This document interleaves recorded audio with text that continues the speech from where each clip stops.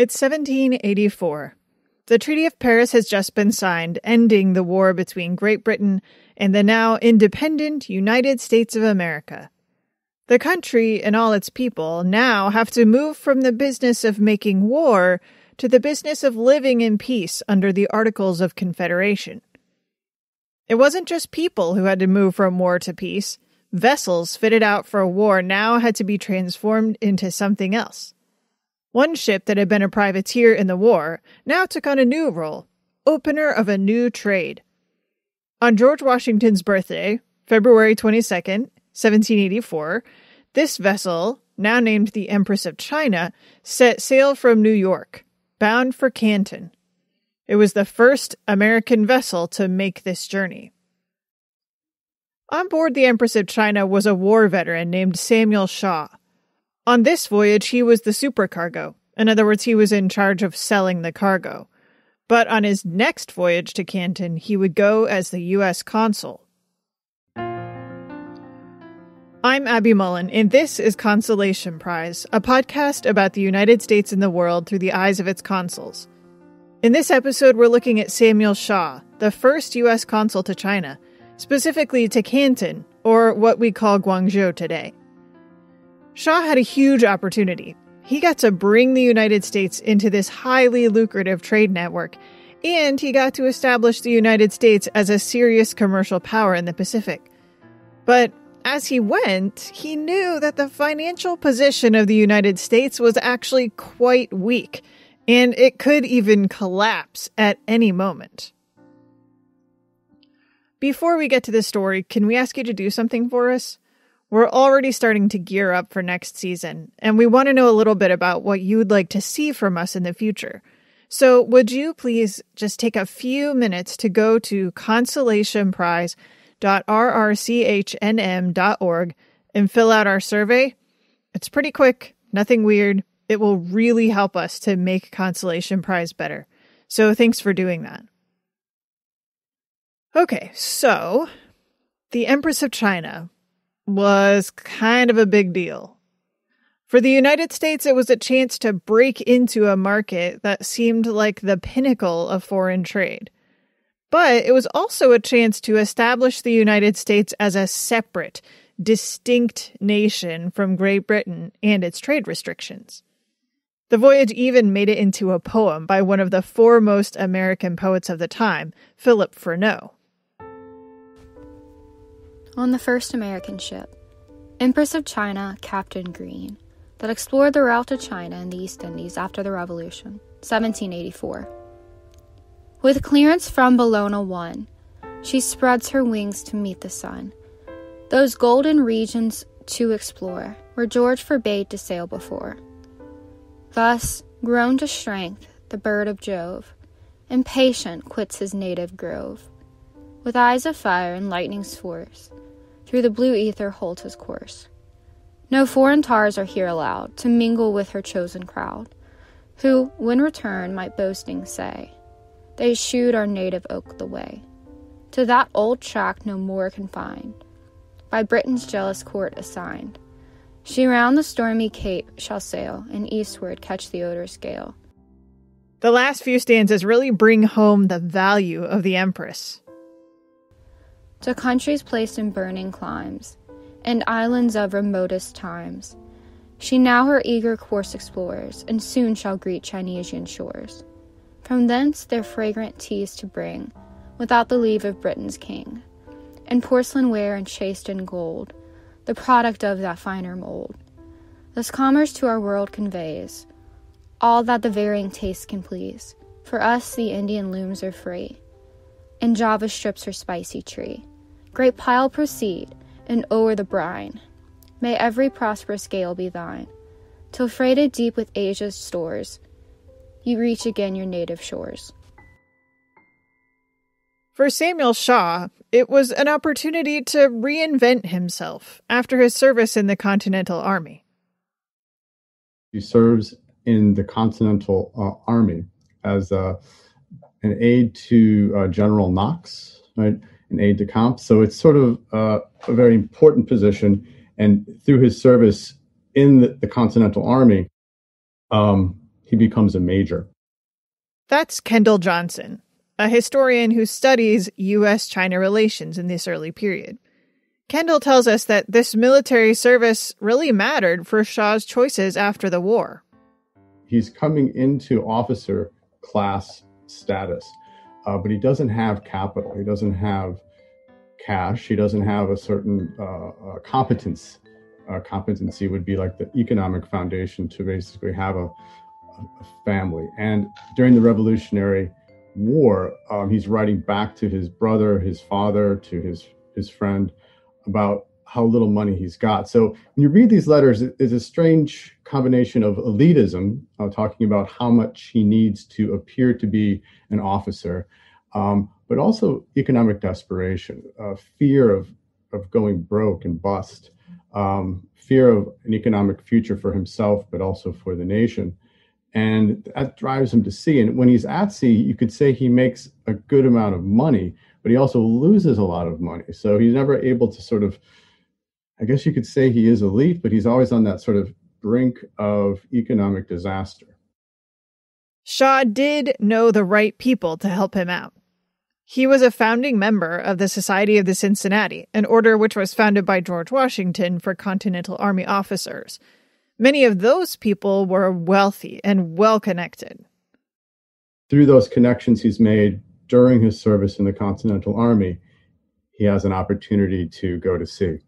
And that takes him to Canton on the first ship, the Empress of China, to go to China from the United States. On this first voyage, Shaw wasn't a consul, not yet. But he was the supercargo, which means he was in charge of selling the goods that the United States brought to trade in Canton. They were bringing a somewhat surprising cargo to the Chinese, one that actually has a long history in both North America and in China. It's ginseng, the root ginseng, which has medicinal purposes in the long history of material medica of China, like the use of ginseng, and also in native peoples in the Americas, in North America. And the Dutch and the French had been trading smaller amounts of ginseng in the 18th century, and early 19th century, but particularly the 18th century. And Shaw is basically taking up that mantle.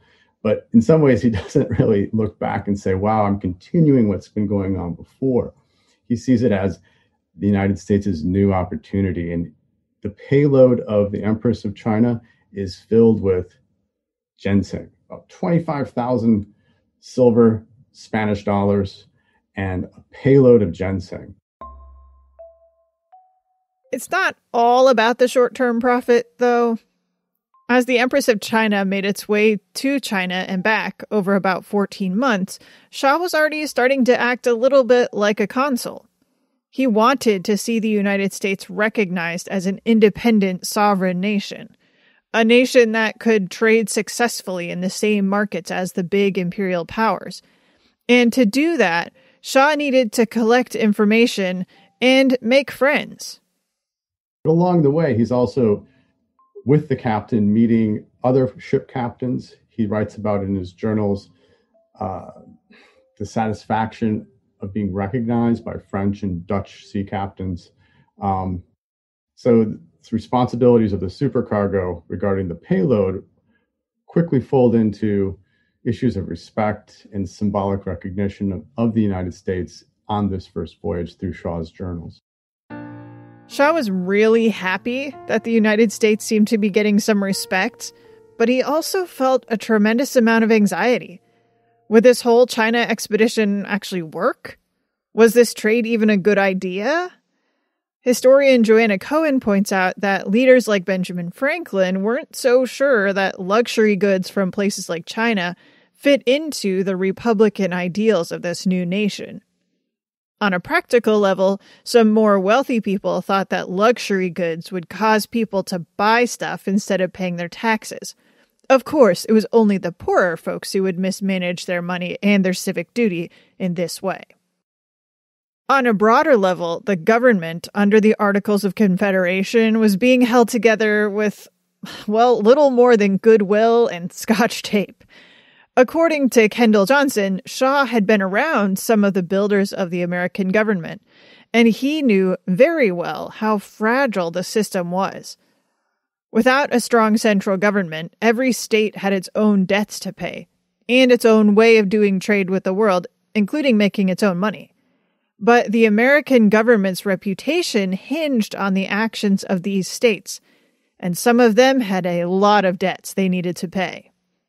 How does the United States factor into the world superpowers regarding global commerce, naval power? The United States has no navy.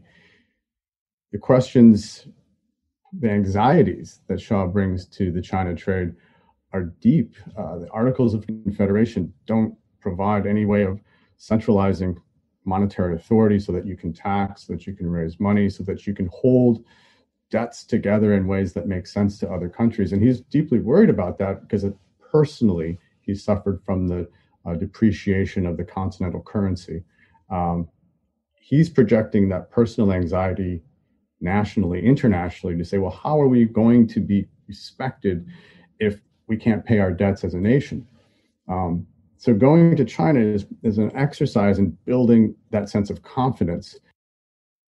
The Empress of China returned from its voyage in May of 1785, and less than a year later, Samuel Shaw was headed back to Canton, but this time he was going as the official consul to Canton from the United States. Sort of.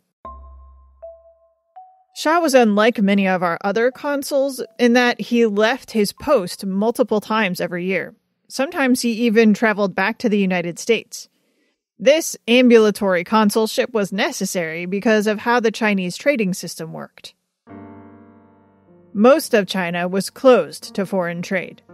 The port of Canton, where Shaw went, was the only port open to foreigners. The Qing government set up a complex system to restrict access of foreigners to the rest of China. Dr. Dong Wang is going to help us understand it a little better. She studies the relationship between the United States and China in this early period. The Canton trade was structured by this Canton system that consisted of four key components. One was the local, or I would say provincial, Guangdong Maritime Customs. The second one, the element in the Canton trade system, was the port of Macau, very close to Canton by water channel. The third element was the important anchorage at Huangpu. Huangpu is a town about 12 miles away from Canton, the city of Canton at the time. And then the fourth element was the Gonghang system. Now, the mechanism at the time, the Qing Chinese rulers came up with, they of course wanted to control the trade, to control foreigners and Chinese. So they came up with this idea that the Qing top officials did not want to directly contact with foreign traders. So they used a middleman that was the licensed.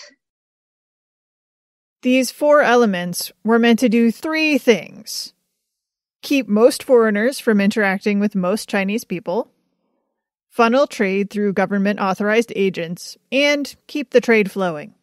Under the Canton system, foreigners were normally restricted to the to 3 locations, which were Macau, Wampu, and also the area, very small area, about a quarter mile radius of area.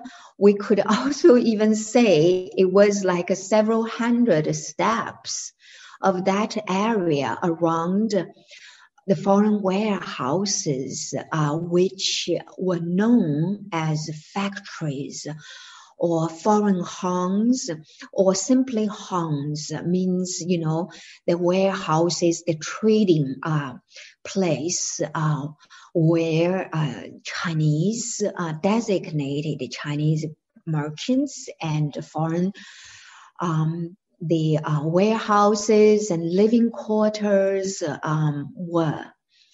So that was the so-called, the latter one was the so-called the Golden Ghetto. To be more specific here, European and American buildings with national flags flew over the sloping roofs in the so-called foreign factories or warehouses and living quarters somewhere there. So the foreign factories or the warehouses, that area, stood about 2 or 3 stories high on the banks of the Po River. One side note, if you're like me, you might have been taught in your high school history class that this period of Chinese history was insular or isolationist because China saw itself as superior to the nations that wanted to trade there. Maybe that's how Chinese rulers talked, but it's not really how they acted. There was a myth that would think because the Chinese emperors had the sense of superiority, was self-centered, this Middle Kingdom regarded itself as the center of the universe. To some extent, yes, it was true, but I would say by the time of the late 17th century, all the way through to the early 19th century, the so-called Sino-centralism was more actually of a myth or rhetoric than a real belief. What happened was that the Qing emperors were keenly aware of their weaknesses and in relation to foreign traders, foreign armed ships or gunboats. So they were very much aware of China's inferiority at the time.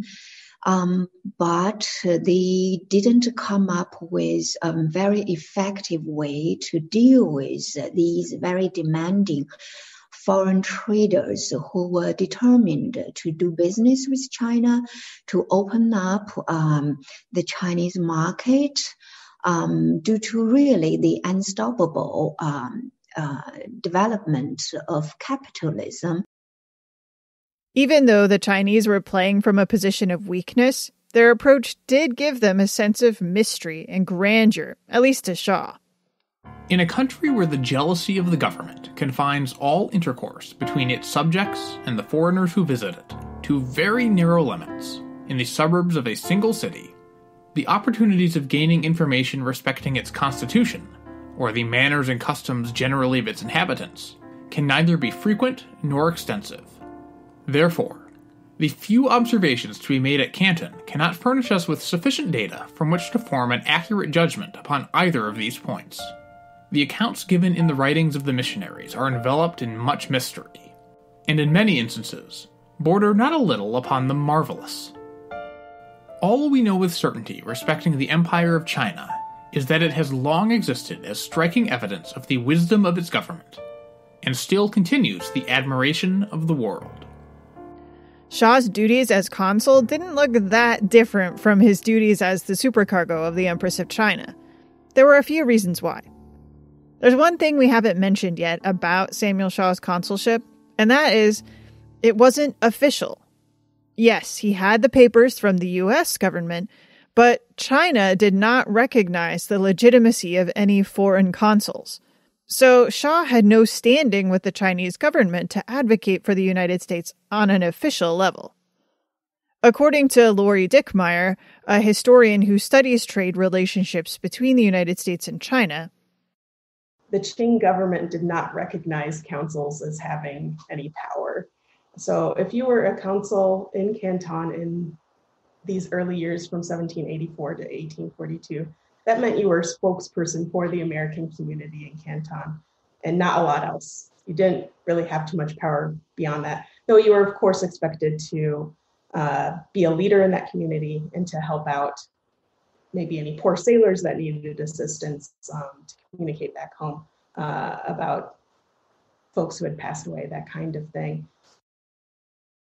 There just weren't that many Americans in Canton in these early days, so the more typical job that we've seen of helping out American seamen didn't take up much of Shaw's time. But he did spend a decent amount of time identifying Americans and disambiguating them from the British. National pride meant that he didn't want Americans to be identified as British, but also he didn't want the Chinese to feel about Americans the same way they felt about the British. He wanted Americans to be seen as new, exciting, not threatening. He started to make these distinctions from his very first voyage on the Empress of China. Ours being the first American ship that had ever visited China, it was some time before the Chinese could fully comprehend the distinction between Englishmen and us. They styled us the new people, and when, by the map, we conveyed to them an idea of the extent of our country, with its present and increasing population, they were not a little pleased at the prospect of so considerable a market for the productions of their own empire. Shaw saw his job as establishing the United States as a trading nation in this considerable market, using his own trade as the hook. Shaw doesn't write a lot about helping other people out. I think his role as a consul was primarily to report back to the Secretary of State, in this case, John Jay. And of course, he would, I think, provide service to other U.S. ships that are trying to run the same gauntlet of licensing of the Canton system. But he doesn't really write about taking people under his wing. He's a private trader, and it's one of those examples in the early consular history where commerce is the whole point. For instance, when the ship Canton arrived in 1788, Shaw knew that the cargo was ginseng, but he didn't seem to care much about anything past that. What money they gave, or what goods they received, I know not, as I made it a rule not to question any of these gentlemen concerning their business. There's one other job for Shaw in Canton, making friends with the other traders. In some ways, his best chance to improve the United States' standing in China was to make friends with the other commercial representatives from imperial powers there and learn from them.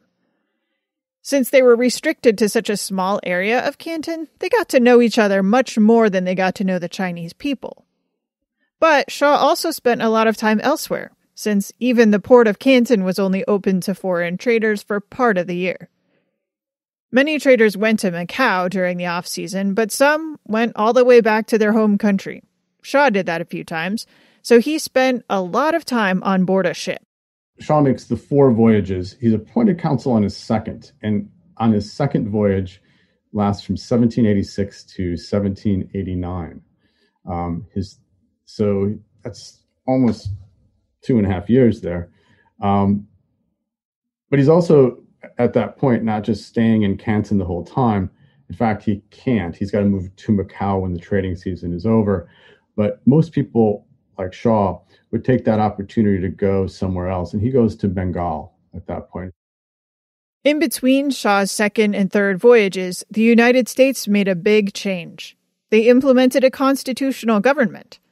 Shaw was reappointed as consul by the new president, George Washington, and he returned to China for a third time.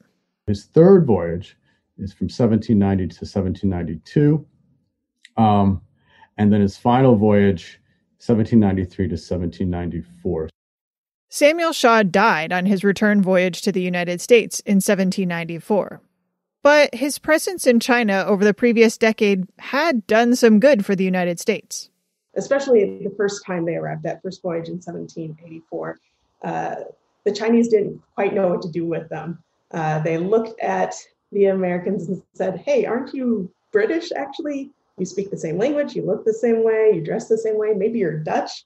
What is the situation here? And so Samuel Shaw has to politely explain to the officials in Canton, oh, the Americans, we are coming from this continent in North America. Here's a map. This is where we're located. We're very brand new, and we're hoping that we can trade with you just like the British are. So that had to be explained, and there were constant instances of confusion between the British and the Americans in those first few years, certainly. But fairly quickly, within 20 years, the U.S. is able to insert itself into this system of trade and be quite successful and be actually the second largest trading partner of the Chinese at that port, second only to the British. Even though trade took off, a consulship in Canton wasn't necessarily a plum position. Because there weren't any real official positions, that didn't leave a whole lot of incentive for people to even be consuls, right? So during those first 50 years when Americans are in Canton, there are maybe consuls for only 14 of those 50 years. Yeah, that is not a particularly strong position to have at this point. Over the next half century and more, the seeds that Shaw planted began to bear more fruit. The United States did prove itself to be a solvent and relatively reliable trading partner, and American ships began to go to every corner of the globe. And over time, the United States even began to assert itself to China's detriment. He really gives you a new perspective on how the United States is coming together and formulating an idea of itself in this early period. And he's at the intersection of commerce and consular service, but also international law. And he's writing before the missionaries come. He's writing before the diplomatic corps gets set up as a structured national service, which means that you could see a lot of the ideas percolating underneath the surface that become institutionalized later on. So as an intellectual historian of sorts, I find him deeply insightful regarding where our ideas of international law come from, how notions of free trade were bouncing around and notions of free trade were being redefined by this narrative of the United States not just taming the continent in manifest destiny, but finding its place in a global network of trade, putting itself at the center.